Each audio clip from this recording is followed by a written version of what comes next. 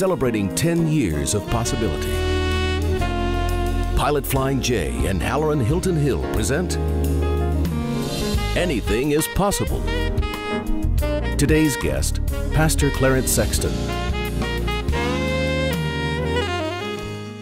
Welcome to another edition of Anything is Possible. We're celebrating 10 years of possibility, and as you know, these are great stories about great people whose lives prove that anything is possible. It's my pleasure to have on the broadcast Pastor Clarence Sexton of Temple Baptist. Welcome to the broadcast. Thank you, Hallerin. I'm delighted to be here. I want to start with now and work backwards. Would you describe for me Temple Baptist Church and Crown College? We believe in the Temple Baptist Church that we're there to embrace the community with the love of Christ. I've been there about a quarter of a century. We were in New York City, 11 miles from New York City in Patterson, New Jersey for 8 years before coming there. This is my home area. Maryville's the place where I grew up. But we'd like to think that we love the Lord, love people, and that our whole desire is to embrace the things of God's Word and to share those things with people. We think the real measure of a church is not its size, but its likeness to the Lord. And so we want to do what pleases Him. Right. And so the Temple Baptist Church is actively involved in everything from helping kids in school to learn to read, tutoring kids in special areas of their schoolwork, to, of course, the evangelistic ministries and gospel ministries. We have nearly 150 different Bible studies that go on during the week. Wow. We're in 32 nursing homes, 27 high schools and middle schools, just trying to make an impact on people with the Word of God, and being out where the need is and giving people an entry point that's outside the four walls of that church building.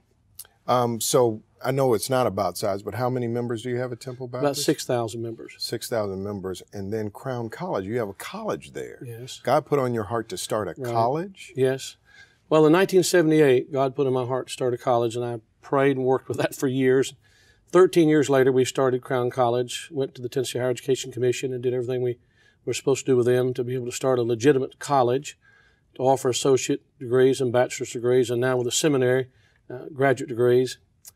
And we wanted to train people to serve the Lord. As a matter of fact, we took a unique approach to this because what we're trying to do is to provide a biblical foundation for all the studies. And the schools, School of Ministry, School of Education, then there's a School of Business and Trades. And the trades part of it, we're opening this fall, really excited about that. And then we have an International Language Navigator School where we're teaching people to speak English as a second language and other language studies so that we can navigate through this world with the language and doing it properly. So we're really excited about what God is doing in that school. We've had more than 2,000 graduates. Our graduates are in every state and on every continent, serving the Lord and in business and everything imaginable, but most of them in ministry. I think when I first met you, I was really impressed with the man and the ministry. But I didn't know anything about your story. And based on where you are and what God has accomplished through your life and ministry and the people who co-labor with you, because I am sensitive to the fact that you understand that it's people. It is people. Yes. I thought the narrative would probably work something like this. Preacher's son grows up in the church. His father was a dynamic minister. Leaves big church to son. Son wears better suits than his father did. He comes up with some novel, new marketing ideas to expand the family business, which is ministry, go to fade to black. And then when we sat down and you told me about your story, I was shocked. I really was looking for silver spoons. And your life has been nothing but that. Where are you from, and how does your story start? Yeah. Well, I want to tell you that I strongly believe in the goodness of God. Men have to work at it, but it's not what men can do, it's what God can do through them. But if you'd have found us as children, my mother, brother, 2 sisters, my father, as long as he was there, You'd have thought, not much hope for this crowd. I was born in Selma, Alabama. We moved all over the country. My father was a professional gambler. He didn't do this as a hobby, he did this as a living. Finally, his health faded, and he had to get into old beer joints and that type of thing, you know. We lived in 19 different places before I was in the 3rd grade. Finally moved to Maryville, Tennessee. I'd gone to school 6 weeks in 2 schools in the 1st grade.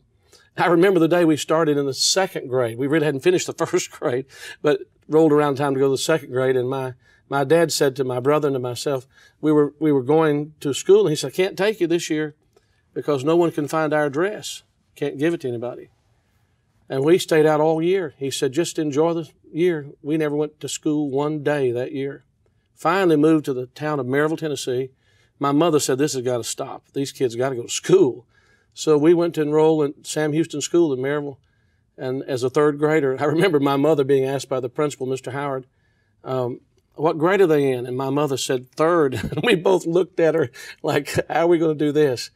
And I had an amazing teacher named Miss Burns, tall lady, red hair, never married, that God used in a big way in my life. Just you telling me this part of the story again, it's just dawning on me, if you only went 6 weeks in the 1st grade, none in the 2nd grade, you launch in the 3rd grade, there's no way you're ready for this. No, I don't think we're ready for it, but God puts people in your life. That's why we're in the ministry, I think, you know. I know God's called me, but we want to help people to become what God intended for them to become. So what did Miss Bird, you said her name? Miss Burns. Burns. Yes. What did Miss Burns With that flaming do? red hair, can't you just see the kids, you know, Miss Burns? Well, Miss Burns loved me. She encouraged me. Somehow she found out about our home life, and she worked very hard at making me feel accepted, helping with other kids. And so I finished there. Other things are whirling around in my home while that's going on. We did stay in Maryville. What was happening in your home? My mother and father were getting a divorce, and finally decided they couldn't live together. And shortly after that, he died. My mother raised 4 kids basically by herself. How'd she get money? She worked as a waitress and had no education. She had left home as an 11-year-old child. My father never had a chance either, you know. His father was killed in an accident when he was 10, and mother disappeared. He was past 40 when he met my mother. She was 17. They married. I was the first of 4 children. He was 40, she was 17. Right. And she would tell me her story, you know, from time to time. And then 2 years after they were married, I was born, and so story begins. You know, it doesn't end there, thank God. Let's take a pause right there. My guest is Dr. Clarence Sexton. We'll hear more of his story in just a moment. Possibility powered by Pilot Flying J, Covenant Health, Home Federal, and the Knoxville News Sentinel. Coming up. And God was just lining up all these people. You know, where things were failing at home, God was lining up all these people to do something special for me, to give me an opportunity. Welcome back to Anything is Possible. Today's story of possibility, Dr. Clarence Sexton. We went to breakfast, and when the waitress was serving us at the very end, you were just very generous and kind with her, and you said, my mother was a waitress. Right. And there was a connection there that it was almost emotional for you. Let's pick up your story there. Well, to tell you the story, my mother was 4 feet 11 inches tall, and weighed about 100 pounds, had no formal education, had to leave home when she was 11 because of an abusive stepfather. And my mother earned a living to support 4 children by serving as a waitress. Every day when she'd finish the work, she'd come home at night and bring in her apron. You know, they'd wear an apron, and she had a way of tying it up, and all the tips were in the apron. And after my brother and 2 sisters were gone to bed, she'd put the apron out on the table, spread it all out, and I'd help her separate the money, you know, dimes, nickels, quarters, whatever. And we'd count it, and that's how we lived. And so I've always felt like when I was waited on by someone in a restaurant that I ought to be kind to them. Now, were you going to church? No. No church? Well, you know, we maybe been in and out of church. My mother took us to a doctor, a pediatrician in Maryville, Dr. Howard. He said, are they in Sunday school? She said, no, but they can go. She had to work. And I went to Sunday school there. And later, I went to the First Baptist Church in Maryville, and the pastor there took an interest in me, and the youth leader. And that's where my story about Christianity begins, you know. The Lord used that. But my mother cared about us, wanted us to do the right thing. She was meticulous, even laying out clothes for us. She'd say to me, now what goes with what, you know? She wanted us to be what she never had the opportunity to be. And God was always bringing people into my life, coaches, school teachers. What did you want to be, though? I guess I basically, early on, wanted to be what my mother wanted me to be. She said to me, I guess, 100 times, without exaggeration, God has something special for your life. And I think she was doing that to encourage me because, you know, we thought we were having a hard time. We were happy. You know, honestly, I was happy. Kids learn to be resilient. And but I knew from what she said, she really meant that God had something for my life. And I know the Lord's worked that way. So take me from this humble beginning to being called to ministry, because is that where you originally started, or did God pull you that way? Well, I didn't originally start there. I lived across the street from Maryville High School, so I was all the time over at the high school, all the time, you know, around athletic things. Oddly enough, when I became a freshman in high school, I decided I wanted to go to Everett High School, which is the high school in the county high school. I don't know why. I mean, if you ask me this day, I don't know why. But God knew. Because my mother and I walked from 114 South Houston Street all the way through Maryville to Everett High School. We walked in the office, and the principal was named Mr. Robert Davis. He looked at my little mother and looked at me, and he said, do you have the responsibility of raising these children by yourself? Now, I thought that was such a kind way to say to them, have you been divorced or what? No. Do you have the responsibility of raising these children by yourself? She said, yes. And he said, I'm going to help you. And he's really the man God used in my life to turn my whole life around. How so? He just loved me, encouraged me. He just went to be the Lord this past year. His son, Bobby, was the Republican chairman for the state of Tennessee for quite a long time. He was the county mayor after he left his career in the high school. But he took an interest in me. If I could tell you one story, he helped me, counseling me, coaching me along, mentoring me. One day in my sophomore year, he said, I want you to wear a shirt and tie tomorrow at school. I said, sure. He said, I'm going to take you to lunch. And so we got to lunchtime, and he walked me to his car, and we drove off the campus and went into Alcoa to a certain building where the Park Oil Company was giving awards. I didn't know anything about it, but I saw other adults with school-aged young people going in. When we got inside this room, we all sat around, and from Porter High School, Friendfield High School, Maryville High School, Wallen High School, Townsend High School, the principals were there with a student. Well, I soon learned they were giving awards to those students. And I was taken there that day to get the award for the most improved student at Everett High School. And they gave me a little plaque, Park Oil Company Award. You know, Hallerin, I said, I graduated from Hiawassee College, University of Tennessee, went on to seminary and finished a Doctor of Ministries degree. But I don't have anything hanging in my office but that one little plaque that says most improved student at Everett High School. That was the turning point in my life. And it turned you because? Because I knew that someone had opened a door for me of opportunity. And God met me in that door. I had become a Christian. Dr. J. William Harbin at First Baptist Church in Maryville and Don Breakbill had personally talked to me about how to know the Lord as my Savior, and I'd invited Jesus Christ in my life. And God was just lining up all these people. You know, where things were failing at home, God was lining up all these people to do something special for me, to give me an opportunity. And that's why I want to do everything I can to open those doors for other people. An amazing story, and that's why I started at the end of your story, because if you have a kid, those formative years in a child's life, that's where you lay a foundation. Yes. And you're being ripped up from city to city, place to place. I can't imagine what you were seeing at home. Well, my mother had 2 nervous breakdowns while all that was going on. One, we were left alone with her in the home, little apartment. All we had was a little, I hate to say, make my story sound like something terrible, because it wasn't. I mean, God was with us, and people came along and helped us and encouraged us, but all we had was a little hot plate to cook on. And I still remember we had a skillet. We'd melt butter in the skillet. We'd fry bread. We'd fry eggs. We'd feed our mother, take care of her. The neighbors would try to help, but it was our responsibility. But Hallerin, I wouldn't take anything for those things. That was God's unconscious preparation in my life. And I wouldn't feel the way I do today about knowing that God can help people. It's not what you see. It's what God can do with what you see. And that's where the possibility is. Let's take a quick break.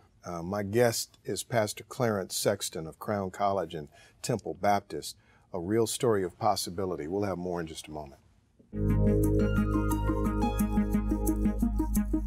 Coming up, I think the most defining thing about a Christian is hopefulness, that we're hopeful. I mean, it's not wishful thinking. That's what Jesus Christ does for you. He makes you a hopeful person. Dr. Clarence Sexton is my guest on Anything is Possible. Yours is an incredible story of possibility. Just the way you process this, there is a relentless optimism about you. You told us about the turning point in your life, about somebody recognizing you as most improved. And it's really powerful what happens to people when a person of significance, and significance I define by someone that you look at, that if they give you their brand of affirmation, it's the kind of affirmation you need to believe it yourself. I think the most defining thing about a Christian is hopefulness, that we're hopeful.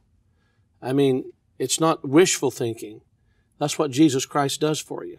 He makes you a hopeful person. And I can't go through life pessimistic. I got a lot of responsibility and a lot of people who count on me, but I believe God can. And you fill in the blank, you know, God can. And I want to try to do all I can to reach children. We got a group of boys called Brave Boys and Girls.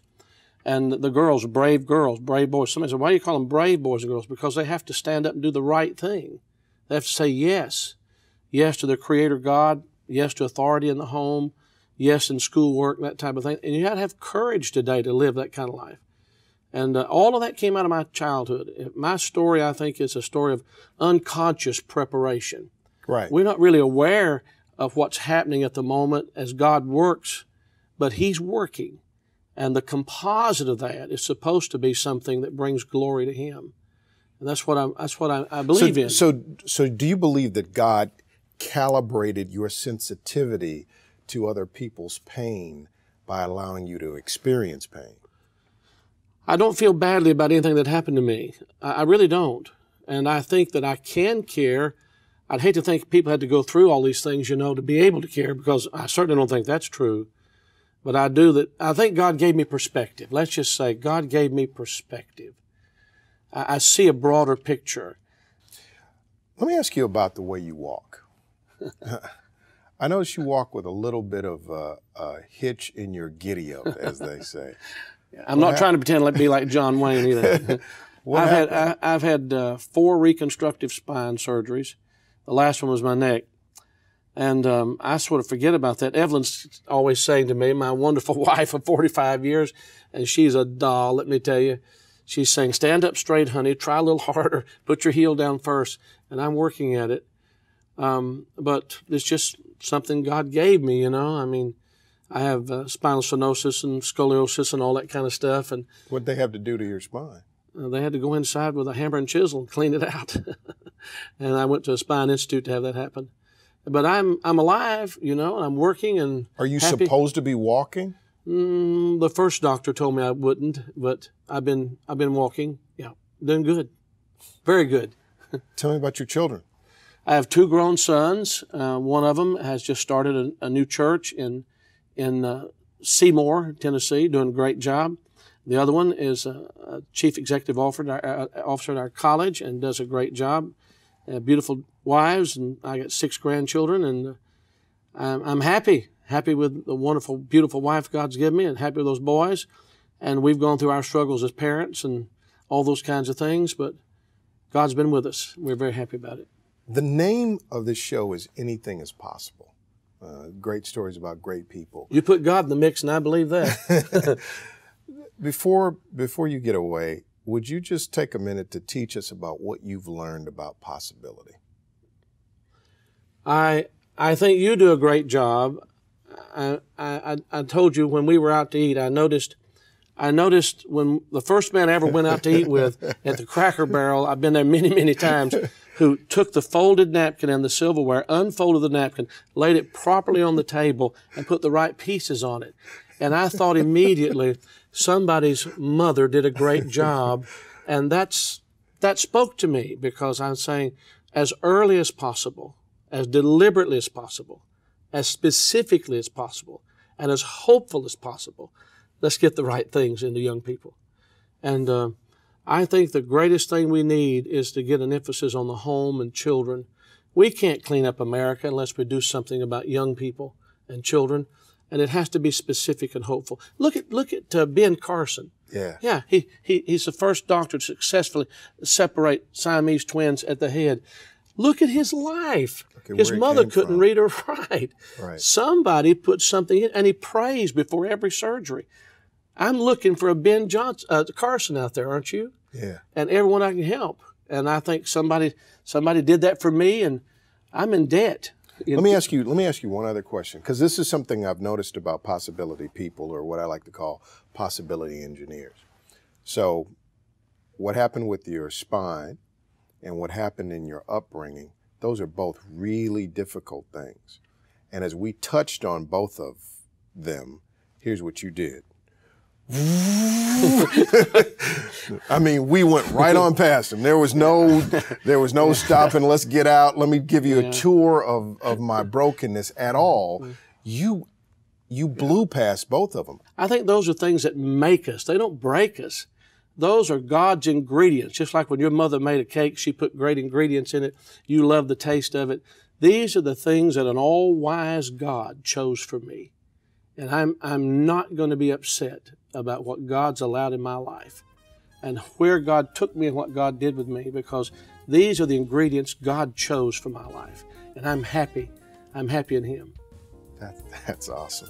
I guess that's proof anything is possible. Dr. Sexton, thanks for being on the show. Thank you for having me. We're real fans of yours, and my wife is your biggest fan in town. God bless you. She loves listening to you.